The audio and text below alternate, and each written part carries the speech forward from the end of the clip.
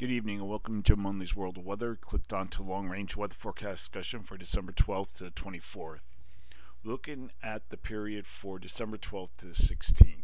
This is what the patterns forecast consist of. We have a trough here from the Aleutians to off the west coast, and we have another trough here along the nearer off the east coast, and we have an area above normal heights across much of Canada and the west central U.S. And the models are in agreement for this pattern during this period. Temperatures are forecast to be above normal across much of the nation due to Pacific flow, with the exception of the southeast, and where temperatures are forecast to be a little cooler. We'll look now at the period for December 15th to the 19th. This is the 15th. This is GFS. We still don't see any change in the pattern for now. We still have our trough here, our ridge across this region, and our trough here. And the models are in pretty good with this circulation as Pacific air continues to flood the pattern. So during this forecast period, I am forecasting above normal temperatures here, below normal temperatures for this region. And for precipitation, I'm forecasting above normal precipitation here, below normal precipitation for this region, and for this area here. Now we're going to look at the period through December 20th to the 24th.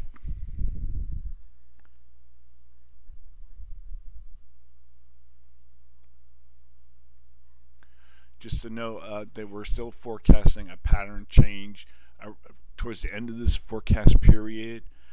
They're about, I'll get into that a little bit later, but this is, we're going now to the 20th. This is GFS. We still have our trough here, our ridge and above normal heights across this region, and an area below normal heights nearer off the east coast and across the southern U.S. And then we go forward to the 23rd. Pattern doesn't change very much. And then we go to the 24th. Still doesn't change any much, and much of the pattern, much of the forecast pattern is showing the same situation. The one exception is the European ensembles and the Canadian ensembles. They're forecasting below normal heights here, above normal heights across the northern latitudes and much of Canada. So during this forecast period, I am forecasting above normal temperatures here, below normal temperatures for this region, and for precipitation, just calling for below normal precipitation for this area here. Now, near or around this period, or after, excuse me, models are indicating that the Gulf of Alaska low, or the trough, to retrograde by the end. And this will be repositioning, will feature a trough and cold air returning to the eastern U.S.